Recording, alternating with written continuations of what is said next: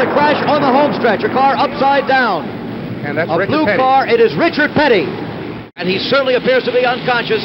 The pit crew running out. This could be a very bad accident to one of the best-known race drivers in the world.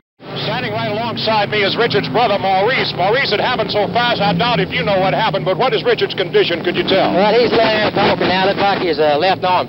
It's either sprung real bad or broke, and they're cutting his uniform away to get into him. His head's beat on, bloody, and his eyes hurt a little bit. He'll be all right, though. But he is talking. Yeah, he's talking. He knows everybody. You look pretty beat yourself. Long run. Now back to you, Jim.